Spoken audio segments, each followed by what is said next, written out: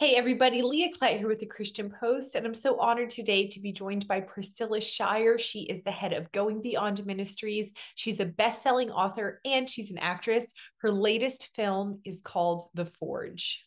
Well, Priscilla, I always love when I get to talk to you. You're always doing something just incredibly meaningful. And I feel like that just defines your ministry. And The Forge is such an incredible movie, such an incredible story. You've worked with the Kendrick brothers before. This is your latest project with them. So share why you wanted to be involved in this movie. Well, part of the reason is because of the admiration that my family and I have for the Kendrick brothers.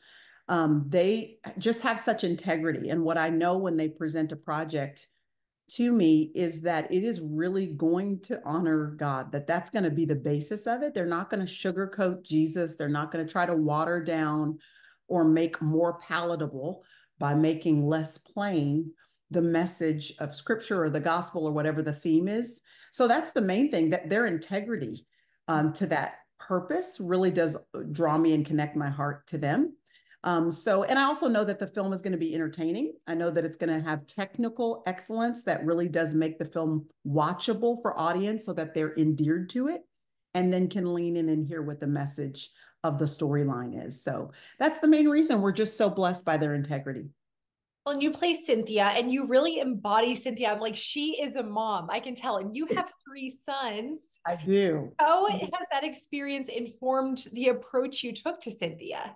Well, it's very interesting you asked me that because when they called me and they said, hey, we want you to play the mother of the main character, who will be like a 20-year-old, a 19, 20-year-old young man, my first thought was, y'all's casting is so off because nobody's going to believe that I'm old enough to be the mother of a 20-year-old. And then as soon as I said that, my next thought was, oh, wait a minute, I actually do have a 20-year-old in real life. So I probably do look like that. So for a moment there, it was kind of like the shocking realization that I actually am a mother of several grown-ups. I've got a 21-year-old, a 19-year-old, and a 15-year-old, all young men. So I was really drawn and endeared to the idea of this woman who has poured her life into these kids and in the movie into this one son. And she's a single mother. So she's had to do it alone after experiencing a lot of heartbreak and disappointment from a father who hasn't shown up. And so, in my own experience, it's been the opposite that my husband is a great dad, and I recognize the value of that. I recognize the importance of that sort of an influence on all children's lives. But again, with the storyline here, a young man's life. So this mother, her heart is burdened, and she's hopeful and prayerful that other young men will fill in or other older men will fill in the gap for her young man. And as that happens, and you see her just thrilled that there are surrogate dads, I could totally feel that. So I was grateful to be able to just kind of step in and play a role that is quite similar to the one that I'm dealing with in my own life right now. Well, and your husband and your son have a cameo appearance in the Yeah. movie. What was that like? See, I mean, that must have just been so incredibly powerful seeing your husband and son in this movie about generational, spirituality and discipleship.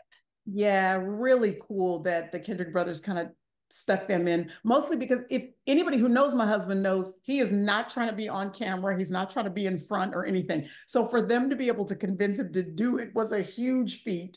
But then him, like you mentioned, him and our youngest son, Jude, being able to be in this film together, and the scenes they are in are about mentorship. There, where you see a room full of older men and younger men who are connected together in discipleship. Seeing that with my husband and my son in those scenes was incredibly moving while they were filming it. And as I've watched it back now, I've just been like, Lord, thank you that you've allowed us to be a part of this project together as a family. Yeah. Well, one thing that really stuck out to me watching this movie was how countercultural it is. This idea of male leadership, man is the head of the household, that we need male mentorship is not popular right now at all. So this movie is very countercultural in that way. Why is this message so important? Why is it important that the church stands up and says, hey, no, this is how God created the family? Male leadership is an absolute necessity in the home. It is important, and it is the design that the Lord had in mind when He created family. Obviously, we live in a broken world, and so there are so many parents who are doing it by themselves. So many women like Cynthia in the film who are doing it by themselves and are doing an amazing job.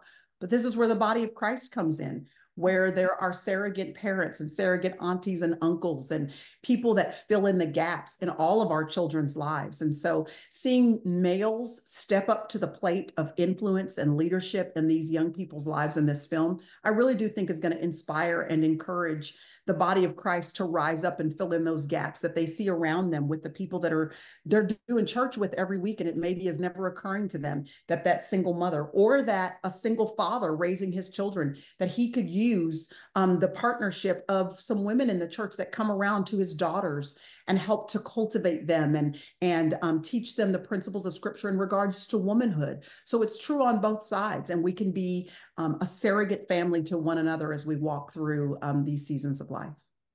Yes, studies show that intergenerational relationships are key to keeping young people in the church. I was talking to a pastor who said, you leave an organization, but you don't leave a family. So what challenge do you want church members, older church members, to take away from this movie when they look at the next generation instead of just hand wringing and say, well, young people are walking away from the church. Why do we need to be developing these relationships, going out and seeking these? Yeah, like you just mentioned, when people feel connected relationally to any sort of organization, so even if you set the church aside, young people, those that are coming up in their teenage years and their 20s and onward through their 30s, other organizations in which they're involved, the reason they stay planted in those organizations or those ministries or those groups is because they feel a connection to the other people that they are there, folks who are walking through life with them. So couples with young children, they will find themselves drawn to organizations or opportunities to be with other couples that have young children because they're doing their play dates together and taking some vacations together and inviting each other over for dinner so the kids can play. I remember that season of life. You're connected with people in different pockets of life, and that's what keeps you connected to an overall mission. Well, the same is true for the church, that if there's not, like you said, intergenerational connection, but also peer-to-peer connection when we're walking with each other, not just once a week on a Sunday or a Wednesday night at a Bible study, but on the regular Mondays and Tuesdays, that there's relationship, that there's somebody calling and saying how you're doing, or, hey, let me drop off a meal, or I made extra, y'all come over and let's hang out tonight. So that husbands and husbands are connecting, wives and wives are connecting, kids of like mind are connecting, and they're realizing my parents aren't the only ones that think like this and are guiding our family like this. They have to know and feel and understand that there are other people of like mind, like interest that are walking together. And that's what keeps them connected to the overall mission. And I will say the encouragement of the older generation to the younger generation, when I look back on my life, had it not been for people that were 10 years older than me in marriage or ministry or motherhood, that were encouraging me along, saying to me, I've already been there and done that. Raising the toddlers is hard, or raising the teenagers is hard. But let me tell you, you can make it through. Let me also tell you how. Let me give you some wisdom and insight, but also some encouragement. Seeing someone from the next generation who can encourage you because they've already been there and done that, that right there is priceless in keeping your mind fixed on the journey ahead. When I look at your family, and it's so beautiful to see your father and his 4 children, and then your children, just everybody involved in the church, involved in ministry. As a mother of 4 sons, what advice do you have for parents to raise godly children who know and who love the Lord in a culture that doesn't support us in that venture? You know, the best thing I can say, and I see this in my parents' example and value it much more now that I'm older and have a little bit more clarity on how difficult it is to parent children. The word that comes to my mind is consistency. Perfection is not the goal, because none of us are going to be a perfect parent. There are things we are going to look back on in hindsight and wish we would have done differently, because we're just doing the best we can with what we know in the moment. But my parents, what they taught me was that consistency matters. Just keep showing up. Decide what you want the priorities to be for your family, whether that's, we try to sit down at the dinner table and have dinner together as a family as often as possible as we can throughout the week. Or, what we're going to have a devotional together as a family. Or this is the block of time, maybe from 2 to 4 o'clock, that nobody's on their phones and we just have a little quiet in the house and everybody does something else with their time other than be on their phone. Whatever sort of details like that you want to set for your family. You won't do them perfectly, but do them consistently. And I realize now in hindsight that my mom continuing to cook a meal so that she could invite the kids and dad to the table and we could all sit down together. That's hard when you've got ungrateful kids who don't like the chicken the way you made the chicken today, and they got an attitude because they'd rather be doing other things. I realize now that wasn't happening by accident. That was happening because my mom kept showing up even when she was discouraged and tired and frustrated. But that now has built habits into the culture of our family that continue now. And my mom has gone on to be with the Lord. So that sort of integrity throughout the fabric of the culture of your family. Again, perfection will wear you out, exhaust you, and you'll constantly be disappointed because life is not going to allow perfection. But consistency, choose the things that are important and then keep showing up and doing them, and God will honor that. Yeah, I love that advice. Now, you have a new book coming out called I Surrender All, which is about surrendering to Jesus fully. What can you tell us about this book? Yeah, it really is the message of the film, The Forge. The idea of it is really, what does discipleship look like? So it's a call to people really who are already believers. We've already placed faith in Jesus Christ. But while salvation is free, discipleship costs, because this means that I want more than just a ticket to heaven. And we're so grateful that salvation offers us that. But discipleship is, I want to actually experience heaven while I'm on earth. I want the fullness of the Holy Spirit. I want to walk in the gifts and the fruit of the Holy Spirit. I want the power of the Holy Spirit resting on my life. Well, that means that you are surrendering the entirety of your life to Him. And it asks the question, the book asks the question, what parts of your life and mine am I holding back and reserving and keeping from full disclosure to Him? He knows anyway, but am I holding on to entertainment choices? Not that are necessarily wrong, they've just taken first place. Anything that has taken more of a priority, that I love more, that I worship more, that I'm holding on really tightly. And you always know what those things are when He's asking us to release them, to walk away, to let go of that relationship, to go into a new season and let this one go. The fear that keeps us from doing that, the tightly closed fist, the selfishness that keeps us from being able to let go, that points an arrow to really what are the idols in our life that we value and prioritize more than Him.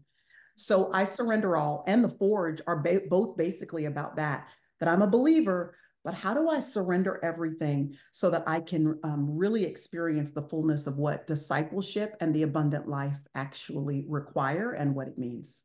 Yeah, absolutely. Oh, prayer is a fundamental thing in the life of a Christian. It's not just a spare tire that Right. we pull out when we need to. What do you viewers, especially in the church, take away from The Forge, take away from your book when it comes to the importance of prayer and the role it should play in our lives? Yeah, that prayer actually is the key that God has given His children to be able to unlock the resources of heaven and have them unleashed onto the landscape of our earth.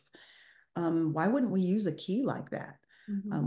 We are so quick to set it aside, either when times are good and steady because we don't feel compelled because everything's okay, or when things are in the dumps and we're really discouraged and overwhelmed. Sometimes we set it around then because we're too busy, we're so concerned and overly focused on the issues. And these are the two seasons of life where instead of setting it aside, we should be most prioritizing it, most pressing into our relationship with God so that we experience His presence and His peace and His power. And the key, prayer is the key that lets us access all of that. Prayer doesn't manipulate God.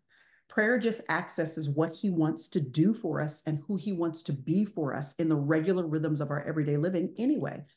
And so I'm praying that through these resources, it will remind the church, all of us within the body of Christ, of the privilege that prayer actually is, that the God of the universe would actually let us talk to Him, and then He would want to communicate back with us through the Holy Spirit. That's a privilege that we shouldn't take for granted, shouldn't push to the second-rate priorities of our life, but should make an ongoing part of the regular rhythms of every day.